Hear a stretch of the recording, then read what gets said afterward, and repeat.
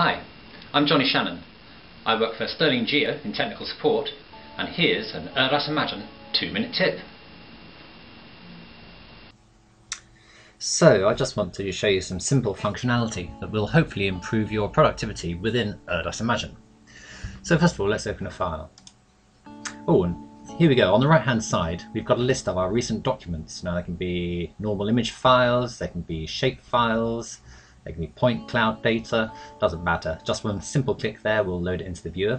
So let's select this one and fit to frame.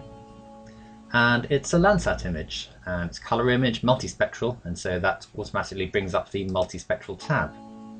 And there you've got all the functionality you need for image processing, a multispectral dataset. Now, I want to look at the pixel values of this data, and to do that I need to bring up the Inquire cursor, but it's not on this tab, so I have to change tabs. And well, there it is, and I click and bring it up, that's fine. But I can make that a little bit easier if I right hand click on the button and then select Add to Quick Access Toolbar. Then there it is, it pops up along with my other functionality on the Quick Access Toolbar. And now when I go to the Multispectral tab, there it is, available, and all its other functionality available to me no matter what tab I'm on.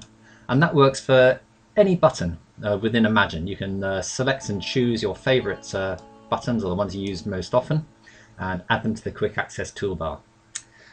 Now, I can pick up the cursor, and as I wander around the viewer, you can see that the X and Y coordinates in the Inquire cursor box are updating, but the pixel values only update when I actually drop the cursor.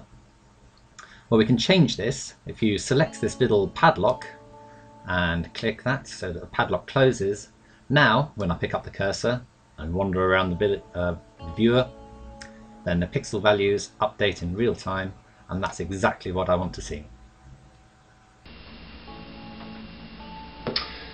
So, I hope that was useful, and I'll see you again soon for another 2-minute tip.